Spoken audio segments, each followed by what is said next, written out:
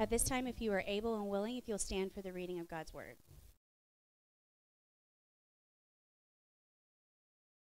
Today will be in Psalm 129. Greatly have they afflicted me from my youth. Let Israel now say, greatly have they afflicted me from my youth, yet they have not prevailed against me. The plowers plowed upon my back, they made long their furrows. The Lord is righteous, he has cut the cords of the wicked. May all who hate Zion be put to shame and turned backward. Let them be like the grass on the housetops, which withers before it grows up, with which the reaper does not fill his hand, nor the binder of sheaves his arms. Nor do those who pass by say, the blessing of the Lord be upon you. We bless you in the name of the Lord.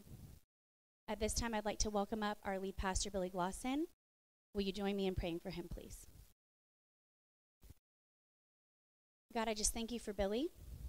I thank you for the words that he will share with us this morning, God. We know that they're your words. I pray that he would have the humility to hear you as you speak, God, and share that with us. We thank you for his leadership, as we've discussed this morning, God, that he is following you and therefore can lead us in the right direction. God, thank you for this family that is Coram Deo. I pray that we leave here today encouraged, humbled, and ready to attack this week with blessings, God. Just thank you for all that you do for us. We love you. Thank you for loving us. In Jesus' name, amen. Amen. You guys can be seated. So we are continuing on in the Psalms of Ascent. And it is basically, a way to think about this is it's kind of like a Spotify playlist for ancient Jewish pilgrims who are making their journey to Jerusalem 3 times a year to gather and to worship.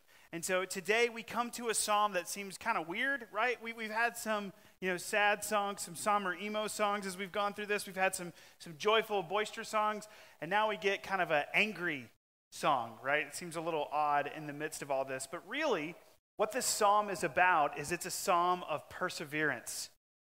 Eugene Peterson says it's a psalm about a stick-to-itiveness. Now, something about me. I can be the kind of person that gets really into things and then kind of lets them fade. What do I mean? Well, when I was doing college ministry, I thought, a way that I could really connect with college students is by longboarding. I mean, look at me. I look like a guy who would longboard, right? I should get a longboard. And then I talked to my wife. I'm like, hey, it's for ministry, right? It'd be totally something I would do. Sure enough, after saving, throwing a couple gift cards at it, I bought an expensive board, and I think I skated maybe 3 times ever. Or actually, there's that one time I thought, you know what I want to do? I want to go play disc golf. I'm going to go out with some friends. I'm going to rip some discs. It's going to be great. I'm going to have a fun. And instead, what happened is I just amassed a bunch of plastic discs, and I'm no good at throwing any of them. I've gone maybe, again, like 4 or 5 times, and it's been embarrassing. Or the time I thought, I'm going to really get into mountain biking, right? I got a bike, and I was like really focused, got a really cool helmet, got these really sweet fingerless gloves, this giant water bottle so I would be, like hydrated as I'm out there. I was accessorized out, and my bike got stolen. But if I'm honest, I think we've seen my kind of stick-to-itiveness is not the best. So I really wonder what would have happened there. But this psalm is saying that our God is just the opposite. Our God finishes what he starts. This psalm reminds us of the need to stick to it, to persevere in the midst of persecution, in the midst of adversity. The idea we are going to see today is that God enables the perseverance of his people. God enables the perseverance of his people.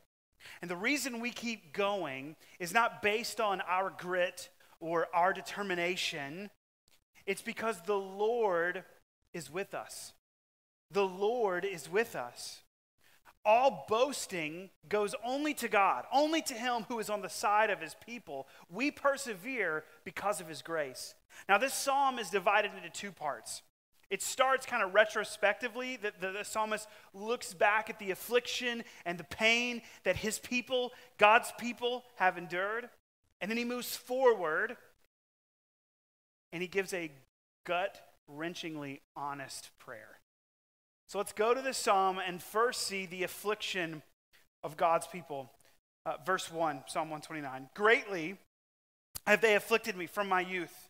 Let Israel now say, greatly have they afflicted me from my youth, yet they have not prevailed against me. The plowers plowed upon my back. They made long their furrows. The Lord is righteous. He has cut the cords of the wicked. This psalm is, again, starting by looking at the past. It's a call and response of the difficult moments of Israel's past. If you've been at Coram Deo, you know sometimes we'll do this. Michael will be up front, I will be up front, someone will be up front, and we'll say, hey, please read the underlined portions. We'll give a call, and then we ask the congregation to respond aloud to us. It's an ancient liturgical practice that both ancient Jews and Christians have done, and this is a really weird one. Right? It starts off by saying, greatly have they afflicted me from my youth. Everybody, let's say it together. It's like, wait a minute, what's going on here? It's a call and response. Because they want to look back on Israel's past and see that from bondage in Egypt, right, all the way from the beginning to captivity in Babylon, God's people have endured various trials and afflictions in a broken world. And even though all this affliction has come, Israel still stands. This is a moment where God's people are singing about their affliction, about their pain. They know that God has walked with them in the midst of hard moments, in the midst of difficult days. And the Lord doesn't want them to forget their history. He also doesn't want them to despair and to quit when faced with present affliction. This psalm confesses, I've been afflicted, but I can have comfort. I can have hope. Now, when we read this, we see that we too are part of the people of God and that we can join in this song. You see, the Christian church was born in affliction. If we go all the way to the book of Acts, we see that it isn't long after the church is birthed that there's beatings and martyrdom. Even now, the church is persecuted throughout the world. There are those who speak the gospel, who read God's word in fear of real persecution. Consider Paul's words to the church in Corinth, 2 Corinthians chapter 4. He says, we are afflicted in every way, but not crushed, perplexed, but not driven to despair, persecuted, but not forsaken, struck down, but not destroyed, always carrying in the body the death of Jesus, so that the life of Jesus may also be manifested in our bodies. Now that's an awesome verse. Makes me think of a War of Ages song. That's for another time. But this psalm, it speaks a truth that reverberates among God's people. God enables us to persevere. God enables us to persevere. You see, Paul realizes that suffering is not senseless. It's not purposeless. Affliction and suffering, carrying about in our bodies the death of Jesus, it has the divinely ordained purpose of showing to a watching world the power of the resurrected life of Jesus. You see, every time you suffer persecution, every time you suffer indignity, every time you suffer pain, it's an opportunity to show to everyone that Christ has been raised from the dead. Because it's an opportunity to seek the grace of God in Christ to restrain your pain, to restrain your trouble, and to bring you through it with victory. See, God allows affliction in your life because he wants to show the world the power of the resurrection at work in you. When you realize that, it gives you an entirely different approach, an entirely different outlook on every difficulty you face in your life. There was a little boy whose legs were not developing as they should. And when the parents took him to the pediatrician, they were told that their son needed to wear a leg brace. It would position his legs and his feet to grow properly. So the parents, they're like, hey, we want to do the right thing. We want to love our kid well. But every single night, they knew their son would be absolutely and utterly miserable. The bar held the little boy's feet and legs completely straight, unbendable. Can you imagine that, trying to sleep like that? Each night when his parents would put the brace on and put him to bed, the little boy would look at them and cry and ask why. He hated it. He disliked it so much. The little boy was sure to have felt that his parents were treating him terribly, wrongly even. Possibly he laid there even doubting their love for him. And the mother at times would look at the monitor and see the boy struggling and be tempted to go in and take off the bar. But she resisted because she knew that what she was doing was right for her son. As difficult as this moment was, the doctor, the mother, and the father, they did what they did because of their concern and their thought for the future of this child, for his well-being for years down the road. And years later, reflecting on this pain, this little boy was now grateful that his legs were developed well. All because his parents were willing to sacrifice convenience now for a better life later. Friends, God cares for his children. We know this instinctively, right? Those of us who've been around little ones who seek to discipline, please don't run into the road. It's not because we want to spoil the fun. Right now, God might use means of restraint and discomfort to achieve his desired result, but he operates out of a deep, profound love. Friends, he is working resurrection in our lives. Your trials are no longer something to be endured with your teeth gritted and your heart heavy. They are opportunities to say to the world, Jesus is alive. And what makes this psalm beautiful is it's just this one little word, this little bitty 3-letter word, yet. Yet. It's so beautiful. Greatly have they afflicted me from my youth, yet they have not prevailed against me. Now for us as the church, here's what we read. Matthew 16, verse 18, Jesus speaking to Peter after he makes this confession that Jesus is the Christ. Jesus says, and I tell you, you are Peter, and on this rock, what's the rock? The statement that he is the Christ, the Son of God. I will build my church, and the gates of hell shall not prevail against it. Coram Deo, Jesus has always been about the preservation of his people, the church. He is at work in you, even in the most difficult moments. Ligon Duncan says it so helpfully and beautifully, reflecting on this psalm. He says, as Israel was born into suffering in Egypt, so God's one true Son went into Egypt in suffering also. Remember, when Jesus was born, they were slaying the firstborn sons.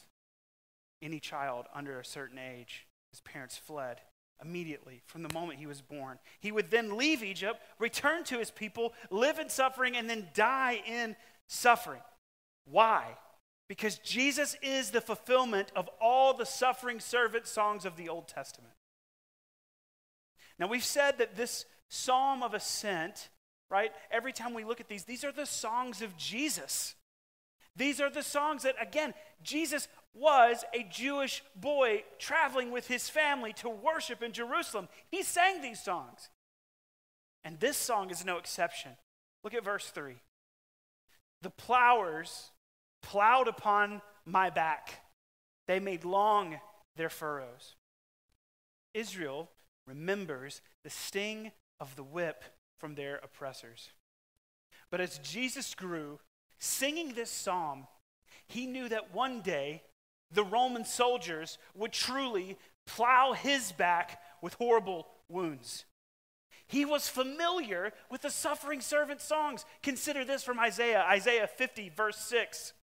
I gave my back to those who strike, and my cheeks to those who pull out the beard. I hid not my face from disgrace and spitting. Coram Deo, Jesus was afflicted for us. Yet, in it all, God was righteous, carrying out his plan of salvation for his church, the exaltation of his Son, and the destruction of his enemies. So here's the hope. Here is the hope for dark moments. We can endure affliction with great hope because Jesus Christ has already suffered the ultimate affliction on our behalf. Friends, that's the gospel. That's the heartbeat of why we gather, why we sing, why we celebrate. It's that Christ has died, Christ has risen, and Christ will come again. Isaiah says that Jesus was struck down by God and afflicted. Isaiah 53:4 says that. He was oppressed and afflicted as he offered up his body and his blood on behalf of sinners. And because of Jesus' atoning death, because of his glorious resurrection, any and all affliction, any and all pain, any and all suffering we face on this earth, friends, guess what? It is short-lived. Because we will eventually prevail over the grave because Jesus has prevailed. And any suffering we face in this short life, we can find grace through Christ to endure it. Therefore, Coram Deo, let's labor with humble, Christ-centered confidence. He will cause us to persevere. How do we know this? Because the Lord is our preserver. Look at verse 4. The Lord is righteous. He has cut the cords of the wicked. So despite the affliction, the psalmist says that the Lord, the righteous one, he's intervened. He's preserved his people. He is faithful to his promises. Not only that, he hears the cries of his people in distress. This is what's so helpful and beautiful. In pointing the people to the character of God, the psalmist is teaching all of us a great lesson here. It's this. In seasons of trials, dwell on the Lord's attributes. Dwell on his work in history. Dwell on his promises. Do you know there are approximately 8,810 promises in the entire Bible? In the Old Testament, there's 7,706, and in the New Testament, 1,104. Deuteronomy 28 alone has 133 promises, more than any other chapter in the Bible. It's been said we're sitting on the premises when we ought to be standing on the promises. See, Coram Deo, we stand on the promises because we're told that they find their yes and amen in Jesus. Friends, he is righteous. He is a rescuer. So friends, let hope arise and ponder his ways. One way that it's been said that I think is so beautiful, I think this is C.J. Mahaney. It says, you will need good theology in dark moments. See, if we don't do this work of resting in God, digging in his word, knowing what he says to be true, knowing his character, knowing that the enemy has been using the same lie since the garden, is God really good? And we go to his word and we see absolutely yes and amen, and I will believe it despite the affliction and hardship. You will need good theology in dark moments. So now we come to the second part of this song. 2, we see a prayer for God's people. Look at verse 5. Look at verse 5. May all who hate Zion be put to shame and turn backward. Let them be like the grass on the housetops, which withers before it grows up, with which the reaper does not fill his hand, nor the binder of sheaves his arm, nor do those who pass by say, the blessing of the Lord be upon you. We bless you in the name of the Lord. This is what's known as an imprecatory psalm. Now, this isn't as intense as some of the psalms. Some of the psalms literally say break his teeth. That's maybe the thing you've said when someone cuts you off in traffic. That's not what's happening here. It's a little different than that. Instead, this is in view of the seriousness of opposing God's people. The people call down destruction on the enemies of God with 3 specific curses. First, they plead for those who hate Zion, i.e. those who hate God's people, right? To be shamed by defeat, to be turned back in retreat, because Israel will be victorious. The second thing is they plead for those who afflict God's people to be useless, like grass on the rooftops. Now, hopefully you don't have grass on your roof, right? Maybe you've got some in your gutter. We can talk about that later. That's fine. Roofs were flat during this time, and the grass would sprout for a season in the shallow dirt. But what would happen is as the sun beat down on it, it would look like many of our lawns do right now, brown and withered. The grass would not grow anymore. It would grow up fast and then be useless. The reaper didn't have to come and cut it down or bind it into sheaves because it just withered away. The psalmist then is praying for the enemies to be scorched and fruitless, for the enemies that harmed God's people to no longer be able to. And finally, they plead for the enemies to remain unblessed. That's what we see in verse 8. Now, all of that might seem extremely harsh, right? You're like, well, no one's ever told me to pray for my enemies like that. Noted, Pastor Billy. No, that's not what I'm saying. The question is, are we supposed to pray curses on others? Is that the application from this? I think a better way to understand this psalm is to see what the goal of the prayer is. This is a prayer that is focusing on the triumph of God's name.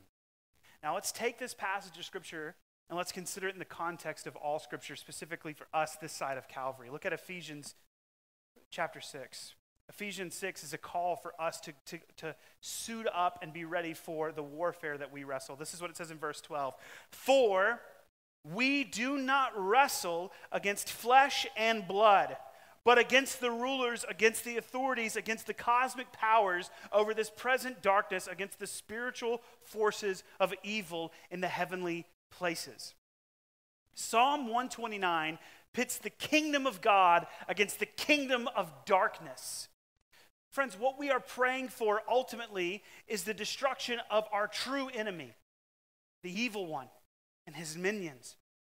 See, Jesus teaches us to pray, your kingdom come. And to pray this necessarily implies praying for the destruction of evil, praying for the destruction of the kingdom of darkness. This is a psalm asking God to be God, to bring an end to evil, to not let it flourish, to preserve and care for his people. It's an honest psalm. It's a psalm spoken out of pain in a moment where evil has deeply afflicted and broken God's people. So, Coram Deo, is this your prayer? Do you pray that evil would be undone? Right? When Jesus tells us to pray for our enemies, are we praying in such a way that Satan's rule, the darkness that grips people's hearts, would break?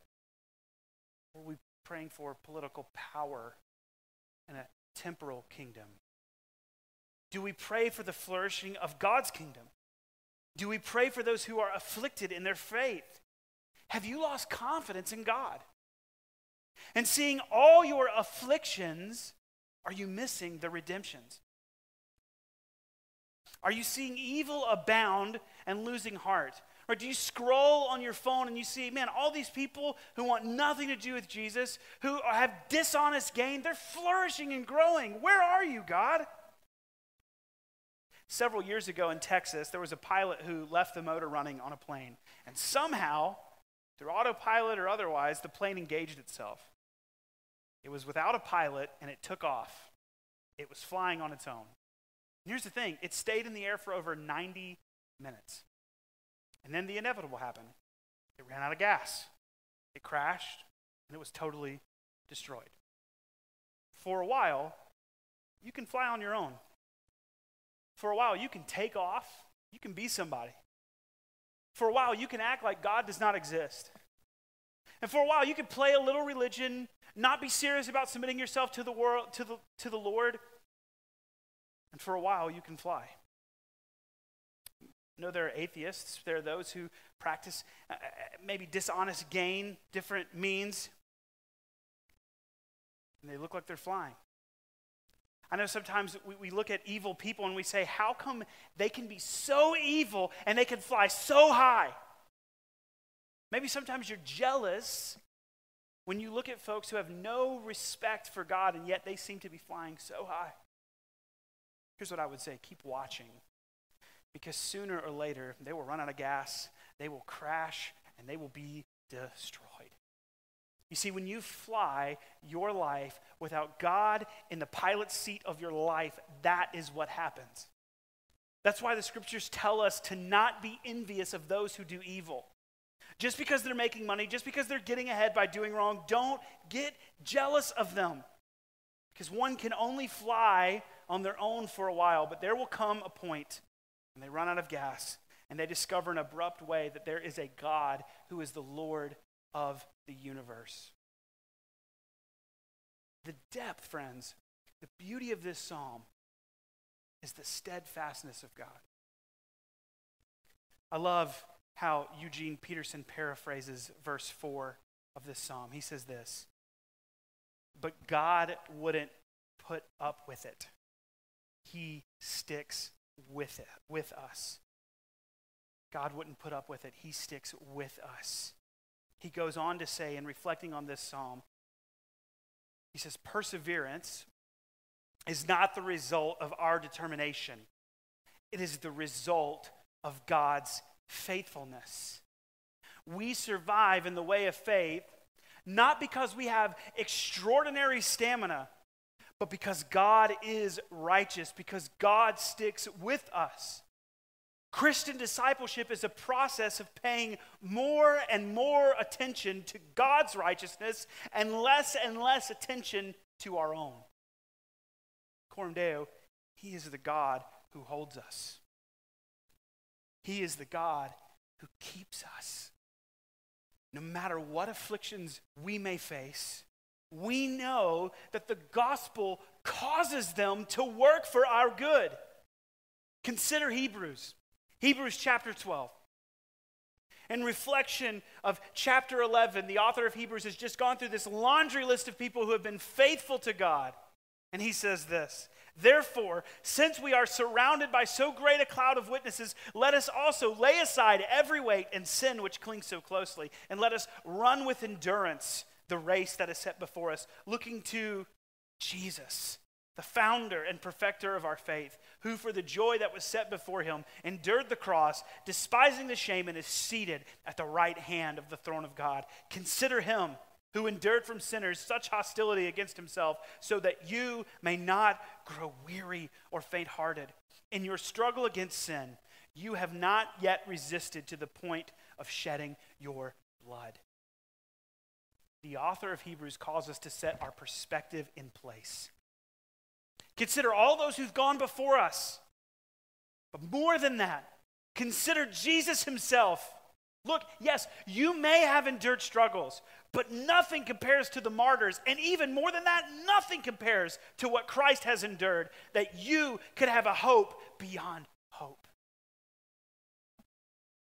I shared this quote a few weeks ago, and I just keep coming back to it, and I was like, I'm going to read it again. So if you're tired of it, I'm sorry. I don't know how you could be. But this is from an amazing book called A Gospel Primer by Milton Vincent, and it's just so good. It's played through my mind all week. This is what he says. "More than anything else could ever do, the gospel enables me to embrace my tribulations and thereby position myself to gain full benefit from them. For the gospel is the one great permanent circumstance in which I live and move, and every hardship in my life is allowed by God only because it serves his gospel purposes in me. When I view my circumstances in this light, I realize that the gospel is not just one piece of good news that fits into my life somewhere among all the bad. I realize instead that the gospel makes genuinely good news out of every other aspect of my life, including my severest trials. The good news about my trials is that God is forcing them to bow to his gospel purposes and do good unto me by improving my character and making me more conformed to the image of Christ." Some of you ought to print that out, put it in your car, and read it every day. Because we take the gospel and we make it little. And Jesus wants us to see it as big in our lives. As we face the trials of life, we must keep our faces turned towards Jesus and his gospel truths so that we can keep in the forefront of our minds what the purposes of these trials are for. Ultimately, these trials, friends, are for our good. How so? Because through our trials, we're being conformed into the image of Christ. This is why Jesus teaches us to pray for provision and protection. Just before we went through the Psalms of Ascent, we went through the Lord's Prayer. And I know it's been a minute since we were there, but man, what a beautiful prayer for us to go back to. So, if I go to the gym and lift weights, and I know you're looking at me like, yeah, we believe that. If I go to the gym and I lift weights, I'm experiencing a burden with purpose, right? If I work out with a partner, if you work out with a partner or a trainer, their purpose in placing more weight is for you, right, to develop, to grow. The purpose of lifting those weights is to build muscle. Now, if someone took that same weight and threw it at you, their purpose would be to harm you. The same weight causes pain, but not for the same reason. One pain is to develop you, another pain is to harm you.